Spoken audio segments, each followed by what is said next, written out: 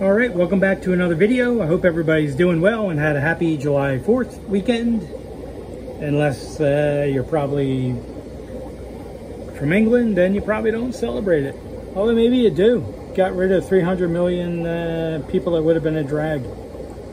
But anyway, it's very, very, very hot here again. I think it was 96 today.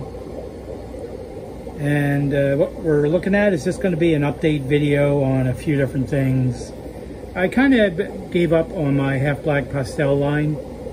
I had a different type which had like a smoky color in the tail, which would grow out to be the edge of the tail.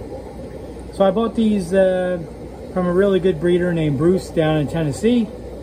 Seller name is Bayway.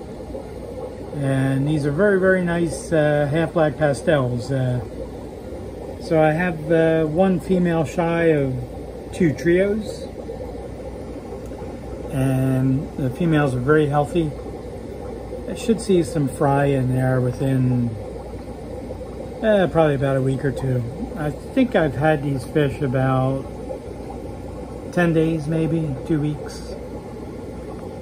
So this is one of the tanks that has hard water stains on the front. So I didn't get to try to clean that with that barkeeper's friend before I had to move these fish into it. So I had to acclimate them very quick because the post office did a pretty lousy job. I think they were shipped on Monday from Tennessee. This was not the holiday week, it was the week before. And they got here on Friday, so not the greatest time to only go 1,000 miles, if that, 1,200 miles. I don't know how far Tennessee is. I forget, never been there. It's a nice place. So anyway, so that's the Half Black Pastels. And I gave up on the other line because the next couple of batches that I got were just, they had too much of a smoky color in the tail, and it wasn't growing out to the edge. It just was all throughout the tail. So I figured I really can't do anything with them, so I moved on to getting some new ones. So these are the females from the ATFG really intense red albinos. A couple of the females have a long fins, and the one that's chasing the other females is actually one of the original ones. She's about 1.5 years old now. She's probably going to come out of the tank and go into a tank of her own because she chases the other females too much, and I got to put a couple of males in there, and I don't want to lose them because she's a little too aggressive. So what else can I show you? These, if we can get them to show up, are glass belly pingus. I got the adults from my friend Tony Anderson out of Ohio. And these are starting to develop pretty good. I'm trying to get a close-up so you can see they ate sausage and eggs for breakfast.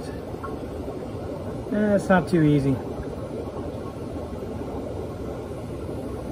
They're a little tough to get on here, but I just moved them into a 5.5. I had raised them in a 2.5 for about 8 weeks.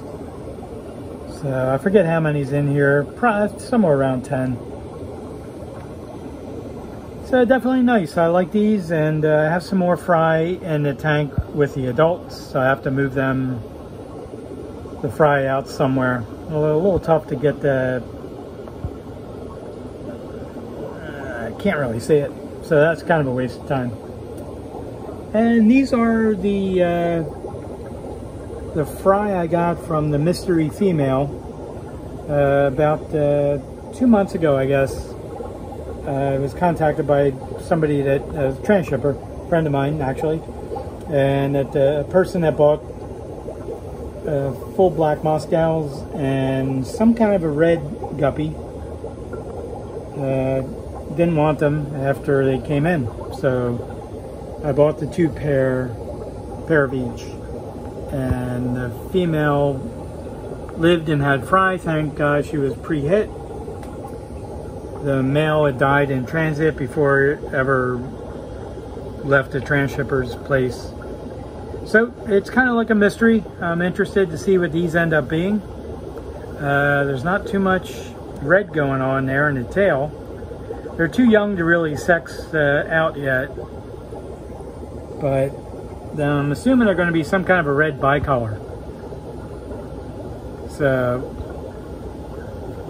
anyway, so they're in a 5.5 gallon tank. I forget how many's in here. But they're obviously just starting to color up now. And there we go. So there we go. Now you can kind of see. All right, I will update some other stuff and be right back. Hey, I'll put this in the middle of a video. I was able to get some wild colored axolotls. They're very small. They're probably only about 3 months old, I'm guessing. They're about 2.5 inches long. I bought 3 of them. This guy's just staring at me.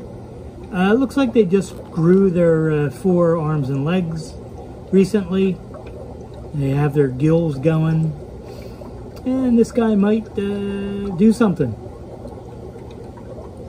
He moves around as much as a Subaru. Just nothing. Alright. There's 2 more in the tank. They're not in really good spots to actually see them. So, I'll figure that out. There's one back there. You can see the top of his gills. Yeah, I fed them some pellets, food pellets. And they've been eating them, which is good. So they're really interesting because they come off the ground or come off the bottom of the tank as they eat. Yeah, I don't know where the third one's hiding. He's somewhere. So anyway, for now I put them all 3 in a 10-gallon tank. And once they get a couple inches longer, in probably about 2-3 months, I'll move them into a 15-gallon long or a 20 long. And I'll just have to keep my eye on the fact that all 3 of them grow at the same rate, because I don't want any to chew up their brothers and sisters. So, all right, they're the other one, I don't know where the heck he is. Might be, I think that's the top part of his gill back there. Pretty sure. Yeah, that's the other one back there. It's kind of moving around like a little dinosaur. So I put hiding places in for all 3 of them. Got a flower pot with the back hollowed out. And this really weird looking pink thing. There he is. So I haven't named him yet. I'll have to come up with some names. And that one kind of looks like a friend of mine named Bob Kaler, so I might name him Bob Kaler. No, that's not nice. So you can see that their arms and legs just grew in because the little claw toes, whatever, aren't really that long yet. So that's a pretty good view of them. The fish store had about 12 of them, maybe more. This one looks like he got the edge of his tail chopped, so I guess that'll grow back. And this one still has yet to move. Living up to the name of Subaru. Maybe I'll call him Subaru. I like it. And there's the third one. All right, I'll just throw this in the middle of a video. Oh my God, he moved. Look at that. It's amazing. That's, looks like he's got an extra gill there, I'm not sure. Anyway, so they're zipping around. Well, zipping for them. And, all right, I'll just add this in the middle of a video and go from there. All right, I'll wrap up the video with just a look at some of the Roebuck Reds I set up as breeders. And these are young fish. I put some thin leaf water Sprite in there. I think I put in 3 males and 5 females. Looks like it. I don't see any more in the back, so I guess that's what I did. So the color on these things are fantastic. I just have to watch the dorsal on the males and make sure the tail is correct and not a veil tail or a flag tail or anything like that. Now, like I said, these are young, so they're going to grow quite a bit over the next probably 6 months. And these are in a 10-gallon tank. I have some others. I have to clean some of these tanks up. It's just a tank of fry in here somewhere. All right, they're invisible fry. And this tank is a batch growing out that I set up. They're about 11 weeks old. I forgot where I put the paper. So what I'm going to do is the males are going to come out and go into their own tank, which is going to be this tank once I clean it up and set it back up. And then the females will stay in this tank. And then what I'll do is I'll select some more breeders for the next tank, because I'd like to have 3 tanks of breeders of these things, because they're one of my favorite fish. So I think I should have that done by tomorrow if all goes well. So what do you call an exploding monkey? A baboon! A baboon! Oh my god, that's so bad it's good. Oh, that's awful. And it's a tank with fry and a female that just had fry at the bottom. It looks terrible, so I'm going to get her out. And this is a tank I have to go through and pull out some breeders and then pull out some trios that'll be for sale. So, alright, I think that kind of wraps up the video.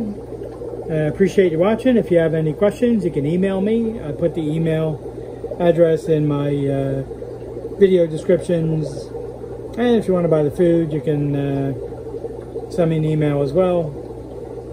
And I appreciate you watching. Thank you very much.